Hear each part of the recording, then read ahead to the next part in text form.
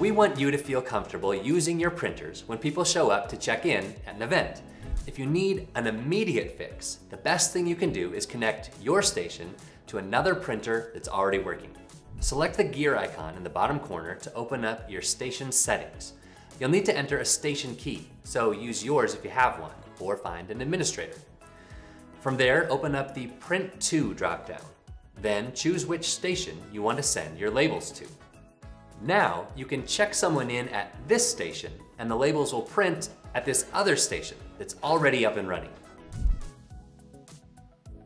Okay, if you're just setting things up in a non-emergency situation, let's talk about how to get your station connected to the right printer. Start by looking for the print icon at the bottom of the screen. If you're connected to a printer, it should show a gray icon. If you're not connected, you'll see a yellow triangle.